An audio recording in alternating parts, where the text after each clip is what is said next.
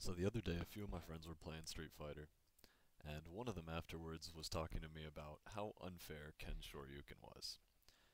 And then it hit me, hey, you guys don't really know the fundamentals, do you? I should probably help you out and teach you guys those.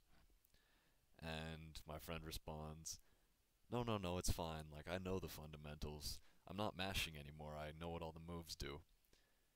And I realized people outside the fighting game community don't really have anyone to teach them the basic stuff that all of us consider super common sense.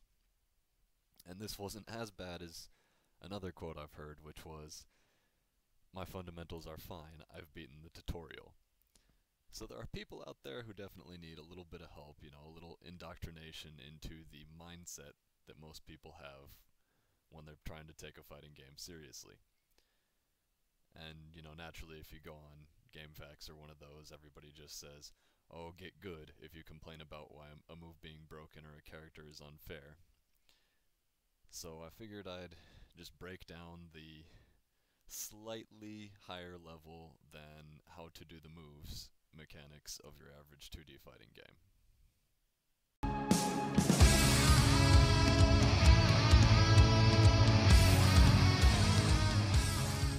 When neither player has the advantage in terms of both positioning on the screen and frame data, it's referred to as neutral. The neutral game is one of the most intricate and complex parts of fighting games, and involves a lot of predictions, reading your opponent, careful approaching, knowing all the tools available to both players. So it's hard to give a real tutorial on it in a video, but I'm just going to cover a few really basic things that day one players tend to neglect. First off, stop jumping in raw. Just don't do it. Every single time you jump in without something that's covering you or conditioning your opponent to think you're not going to jump, you're going to get hit. You're seriously going to get hit every single time. Just assume that you're going to get hit if you do it. Of course, if you cover your approach with something, or you score a knockdown, it's much safer to jump in. Most characters have a wide variety of moves that may not combo or do much damage, but are difficult to interrupt and even more difficult to punish, and they have pretty long reach, and these are the types of moves you should be using to close in on someone when you're at about medium range. These are typically referred to as pokes. Alternatively, if your opponent likes to approach unsafely rather than poking themselves, then you can just hit them for it, let them come to you. That being said, even if you have a reactive playstyle, try not to give up too much ground so that you can avoid being cornered.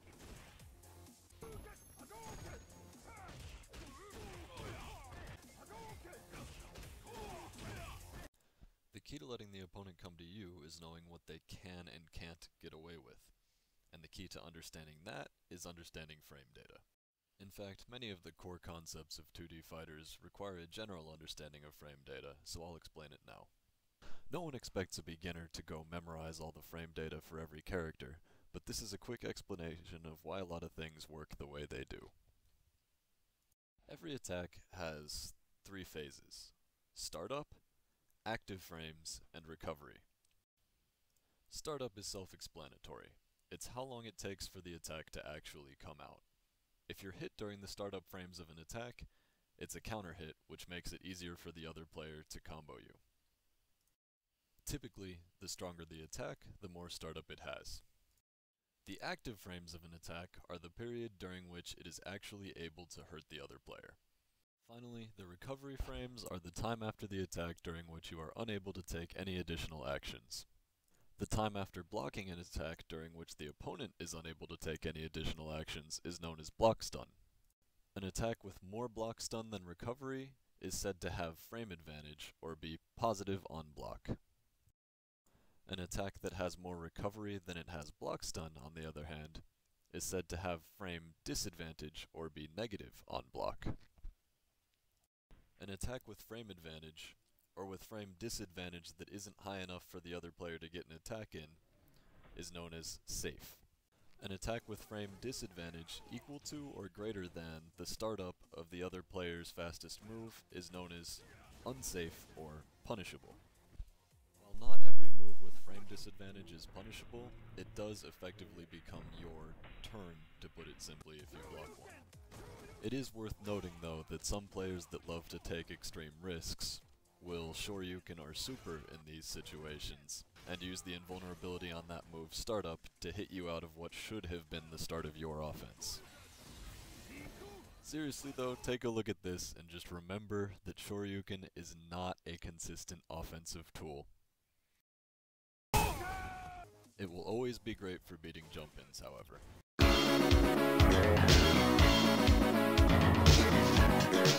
Once it's your turn to play offense, it's important you have some type of game plan in mind to actually open up the other player and do damage.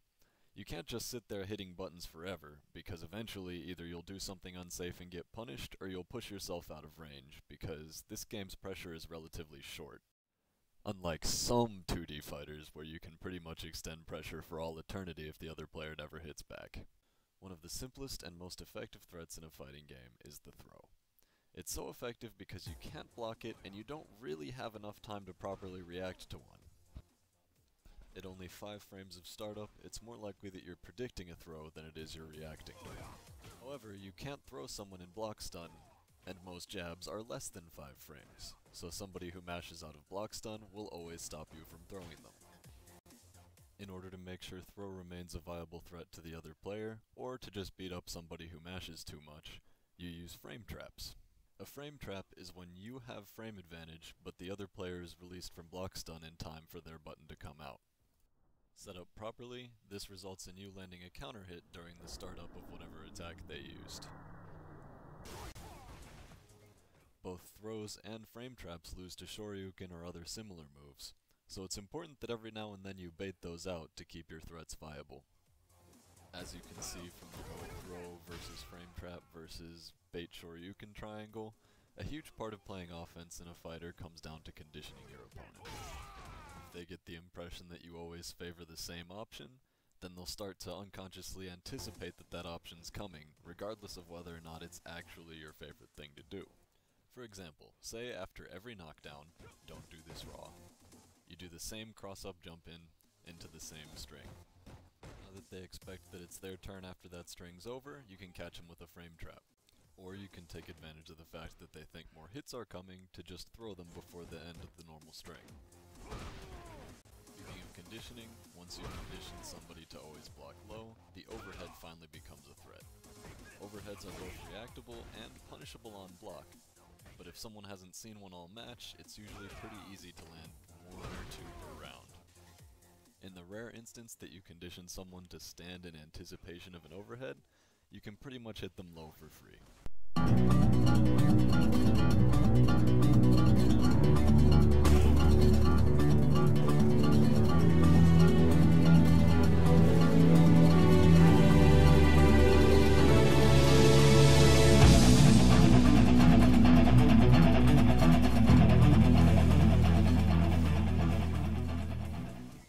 Okizeme, or Oki for short, is a Japanese term that roughly translates to doing this to someone. In fighting games, it refers to your offense against a player who has been knocked down and is currently trying to recover, or wake up. Most combos are purposely structured to go into a knockdown at the end, because the risk-reward is heavily skewed against the player who is knocked down. Typically, the more likely an option is to get you off defense after you're knocked down, the more likely that option is to fail spectacularly if it fails. The safest option is always just to block on wake up, but that requires you to endure another cycle of offense from the player that knocked you down. In Street Fighter V, this can be mitigated by double tapping punch or kick for a quick recovery, unless you're counter hit by a sweep. A meaty attack is an attack timed so that it's active the moment the other player finishes recovering, and will always beat any buttons they may be mashing. As you can see, it lands as a counter hit. It will also beat wake up throw.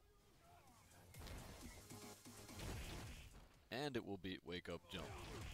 Even if they block, you can lead into regular offensive pressure. A meaty will lose to a Shoryuken type move, however. Because the only real safe option on wake up is to block, throws become even more effective than normal.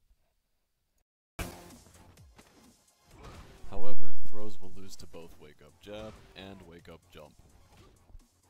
A poorly timed throw might even end up getting punished by a jumping heavy kick into a huge combo.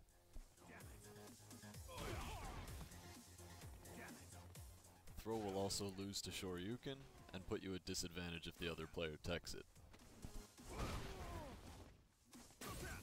You can limit the other player's reversal options by coming in with a safe jump after a knockdown. The idea is to jump in with a cross-up timed just as the other player recovers, which will allow you to cross up their Shoryuken and will also let you hit them if they try to wake up throw. This is generally your most stable option, but it's not going to be very effective against defensive players, and there are ways to get out of it if it's predicted. The last Oki option is to just block, and what you're really doing here is baiting Shoryuken, because you're completely giving up initiative to the other player, but if it works, you get glorious, glorious punishes. Notice how even though Ken is being hit after he lands and not during the startup, it still lands as a crush counter. That's because most Shoryuken type moves have what's known as counter hit recovery. Shoryukens are pretty easy to land, since they beat jump-ins, frame traps, meaties, and throws. So the developers balanced out that reward you get by making them extremely high risk to use. Every time someone wakes up Shoryuken, they're accepting the risk that if it gets blocked, they're going to eat a full crush counter punish, so make sure you don't let them get away with it. Of course, baiting DP loses to wake up throw, which the other player always has as an option. And if it becomes too obvious that you're baiting, they're just going to throw you every time. Plus it lets them get away with mashing. When choosing which options to use on offense, you have to consider how likely your attack is to hit versus how likely it is to be punished. Your opponent's habits and expectations also play a big role in this, because if you preemptively counter your opponent's habits, and you manage your opponent's expectations so that you're doing what they do not expect you to do, it's much more likely that any given strategy will work. Sometimes you have to consider whether you're even willing to sacrifice a round or an entire match in order to condition your opponent's expectations so that certain strategies will work better in future rounds or matches. Of course, the player on defense is also taking these same risk and reward considerations into account, but in reverse. It's good not to be too risk-averse or you'll never actually land a hit on the other player. Just remember that every time you wake up Shoryuken, you're effectively betting 25% of your own life for a chance to take 15% of the other player's, and that's if the other player has no meter. Since they're a bit complicated, here's another breakdown of your wake up and Oki options. I know I haven't gone into huge detail on any one aspect in this video, but that's because most of this stuff can be found in great detail with a quick Google search, and there are e-guides out there, and there's shoryuken.com, and there are all sorts of resources that break down all of these things in excruciating detail, if you want that. I just hope that I've opened up somebody's eyes and helped them get good, as it were, with this video.